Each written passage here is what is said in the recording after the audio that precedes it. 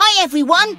It's Sid the Seagull here. Hey, and it's story time. Hey. Oh, I love stories. In fact, there's only one thing I like more than a story, and that's a day out at the beach. Ha ha! Hands up if you like going to the beach. Hey, yeah, I love it. Especially when I'm surfing on my surfboard. Whoa! Yeah. Oh, what other things do you like to do on the beach, boys and girls? Paddling, yeah. What else? Sunbathing, eating ice cream, picking chips out of the bin, yeah. Oh, that's just me. It's a seagull thing. I'll get over it. Oh, yeah, and building sandcastles. Hey! Well, I'm a bit of an expert when it comes to building sandcastles, and so my story today is all about the time there was a sandcastle competition at Krew Beach. There was going to be a special celebrity judge all the way from France. Hey, his name was Philippe Flop. Flip-flop. Did you get it? Flip-flop. May we? All the crew were going to enter. Well, I couldn't think what to build at first. But can you guess what Sparky built? Yeah, he built his in the shape of a giant carrot. Sparkle moulded her sand into the shape of a tiara. And Lizzie's sandcastle was best of all because she made hers in the shape of a running machine. She even used a couple of brooms for the handles. She reckons running is good for remembering things because it jogs the memory. It jogs the memory. Oh, where do I get this from?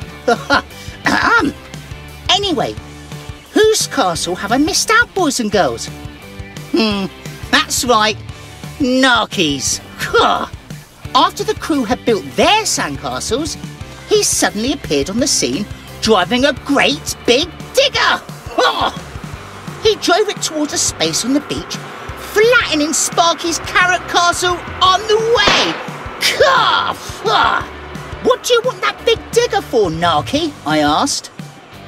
To build my castle, of course, said Narky. I'm going to make the biggest castle you've ever seen and win the competition.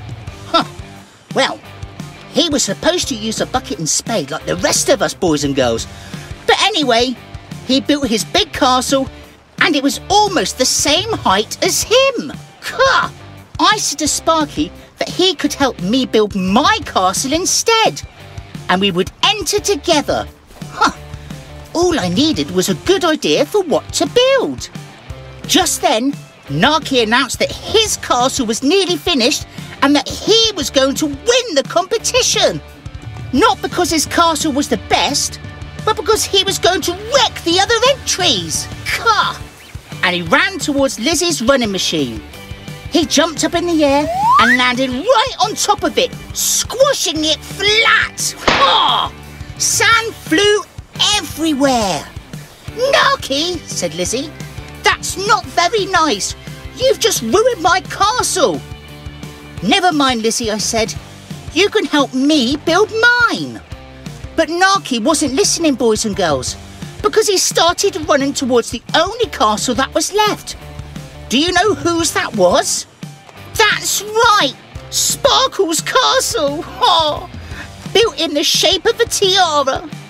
Oh, hers was really good. She had built it in a little semicircle with 3 pointed shapes in the front, just like the front of her tiara. And around the bottom, she'd carefully placed a load of seashells, and on top of each point, she'd put a little white pebble, just like a jewel, that sparkled in the sunlight, just like Sparkle.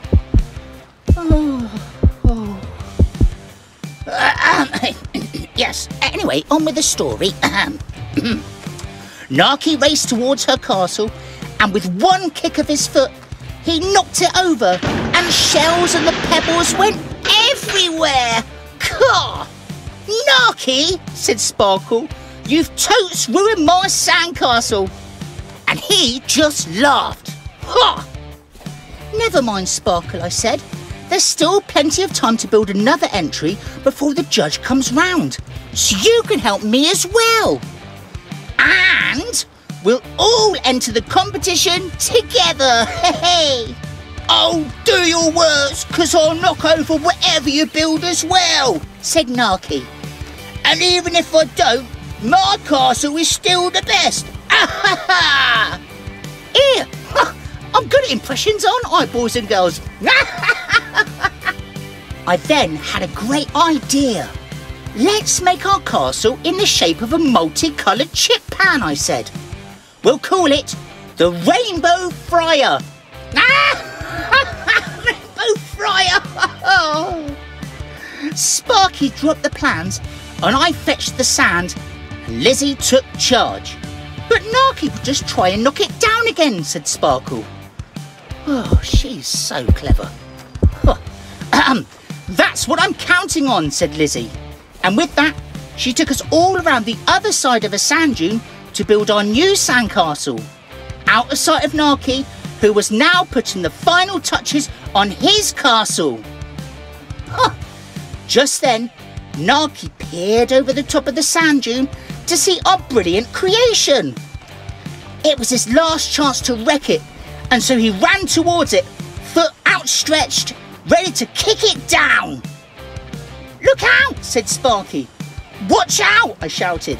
Stop him, said Sparkle. It's okay, leave him, said Lizzie. Huh? Are you sure? We all cried.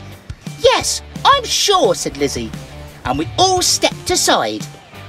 And with that, we watched as Narky went to kick our castle down.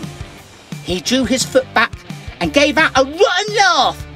Everyone give out a rotten laugh after 3.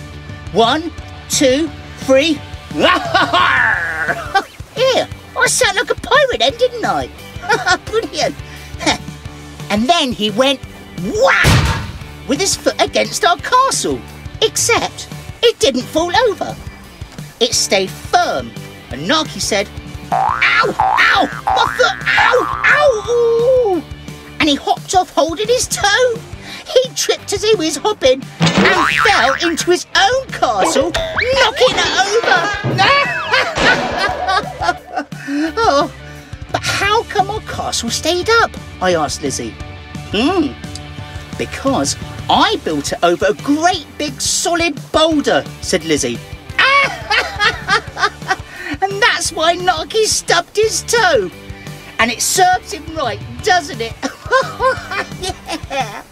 Oh, the judge arrived and we were awarded first place. Hooray! Come on, everyone. Give us a cheer after 3. 1, 2, 3. Hooray! Yeah! Well, that's it for story time for now, boys and girls. I've got to go now, so I'll see you soon, yeah? Take care, everyone. Bye-bye. Yeah! Digging it. Digging it. I can't believe I just wrote that. Did you hear me? I just wrote that. Oh, forget it. Oh. See you soon, everyone. Take care. Bye-bye. Yeah.